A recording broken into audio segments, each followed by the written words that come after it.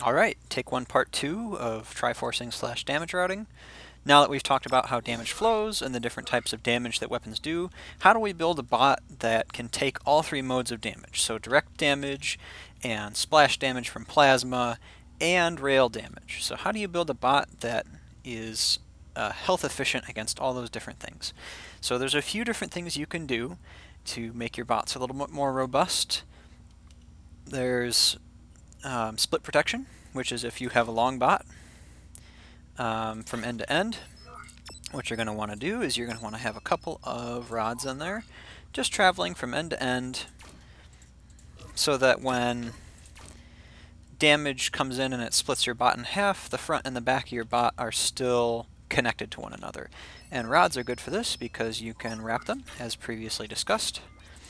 And this just makes it so that once these blocks have been shot out, you no longer can shoot from here to here on the rod.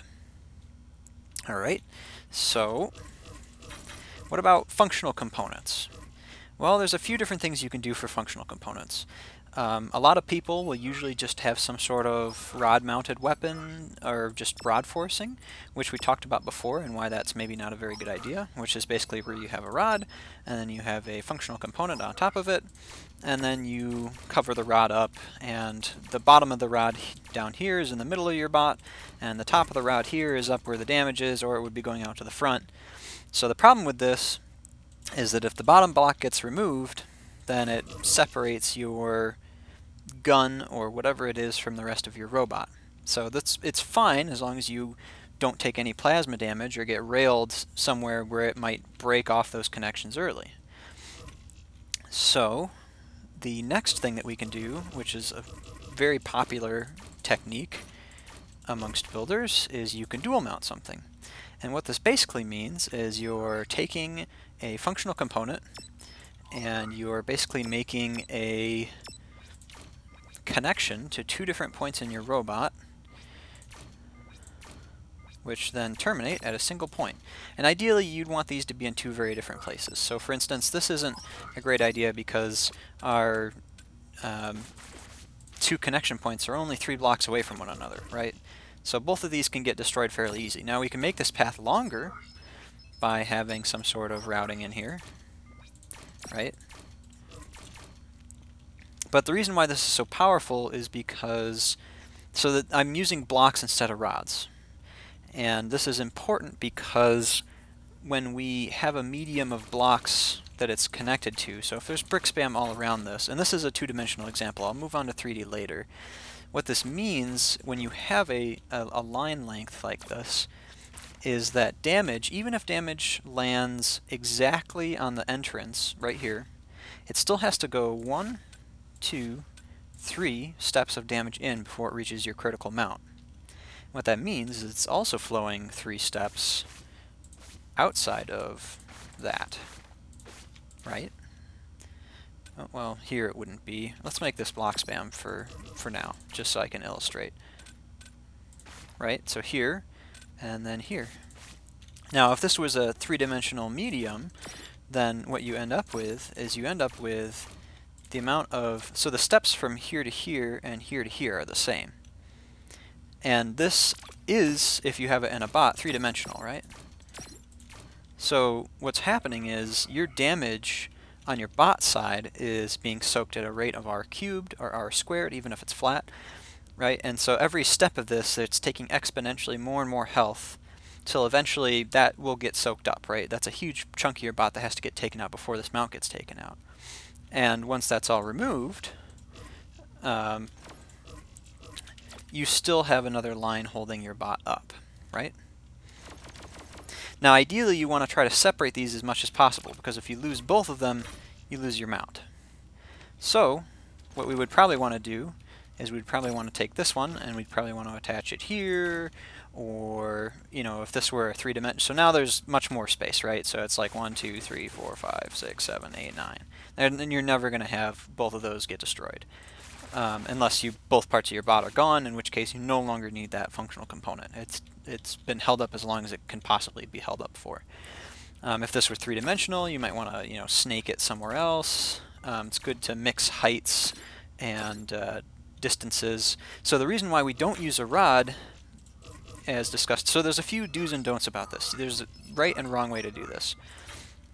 Rods, if you use them, you'll run into the issue of, right, so why not a rod? Why not just have a rod here, Rubicon? Well, the problem is that's only one tick of damage flow. So it's going to go 1, 2, 3, right? So that's bad. Don't do that. Because now it only has to travel 1, 2. You're not sinking as much on the other end. So blocks are ideal for this. Now you still can use rods. So how can we maybe perhaps rod mount something and incorporate a dual mount into the rod mount at the same time? Well, okay, so let's say I have a hover. And my hover is right at the nose of my bot. So, you know, this is right in the line of fire. It's like right behind where I expect damage to land. So I want to preserve this as long as possible. Well, what I can do is I can have a block, then I can have a rod mount, which is wrapped, and then I can have a dual mount. Now it doesn't necessarily matter where you connect it. I'm just going to go three-dimensional because it's a little easier to do here, right?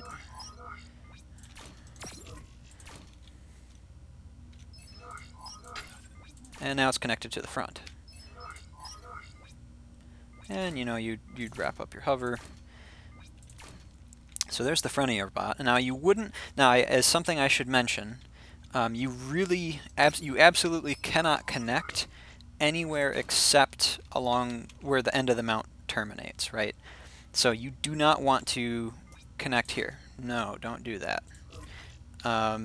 You want to force away from it everywhere that it can go. So you want to not attach here, here, or here, or here, right? So it's completely isolated from the body of your bot except for the two mount lines and where they end. So what this does is this gives you the benefit of a rod mount. Now at the other end this is a different issue because we still have the same issue where it goes 1, 2, or just basically just 1 and right to your mount.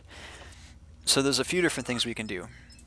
We can put line length on the other end here, right? And then this would attach to your body. But the problem is that takes up a lot of volume. What might be better is if you have a single block, just maybe like 1, and then have a block here, and then some sort of damage sink here. Now if you want to like have a natural setup, this would be another functional component that you don't much care about. Or, I mean, you could technically do a single point damage sink, but say, let's do a good one, something that you can make a part of your body.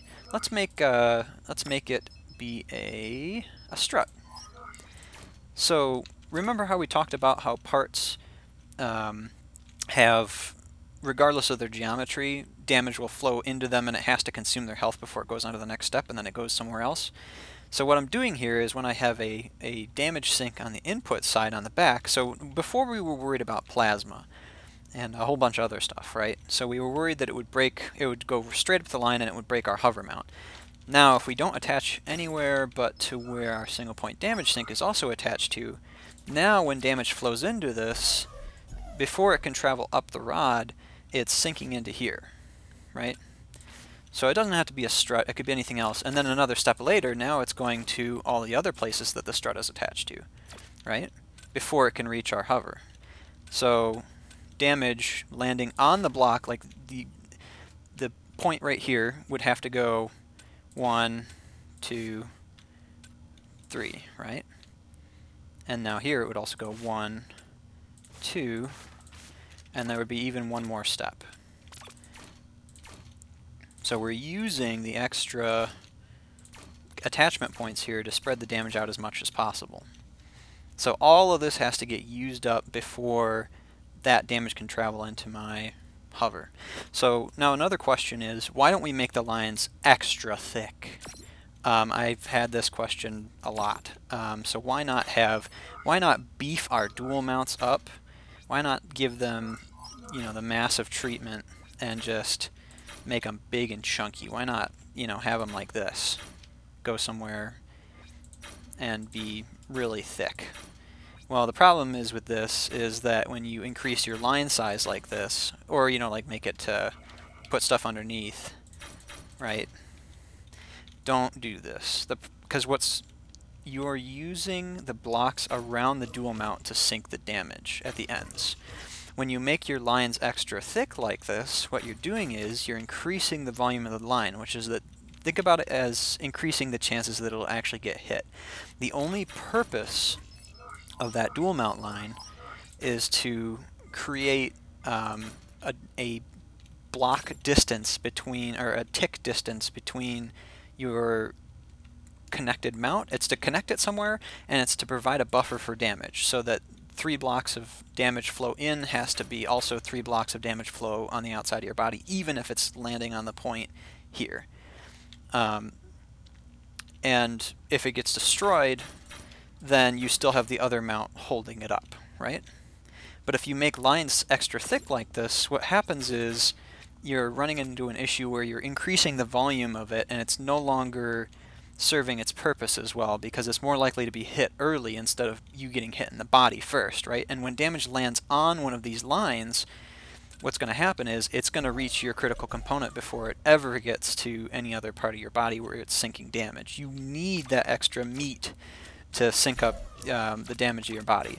And this is also one of the tricky things about building with dual mounts, is if you do too many of them, or if you make them too long. So I mean, ideally, maybe you would want really long lines, right? Because more equals more damage steps to get into your bot, right? Like I have to blow off a whole side of my bot now, or more, like huge, like half of my bot has to go away before this mount gets used up, right? Before damage reaches my hover. But the problem is the percentage of the volume of your bot that's composed of these lines is very large, right? And you need this block spam on the other side, or other material, in order to soak up the damage. And if your entire bot's made out of spaghetti, then the only place the damage, like the majority of the percentage of your bot is made up of these dual mount lines. And so if you get hit by plasma or rail or something else, it's more likely that these are going to get popped off. So you need to play a delicate balancing game between the total volume of your bot to the total volume of your dual mount lines, and also the distance of your dual mount lines, right? So more dual mount lines and longer dual mount lines equals less volume that your dual mounts can use to sink damage. So the nice thing about this is we've combined a rod mount and a hover mount. So I'm going to do a hover example next, where I try to actually build a 3D model of how you might want to set one of these up, and that'll be the next segment.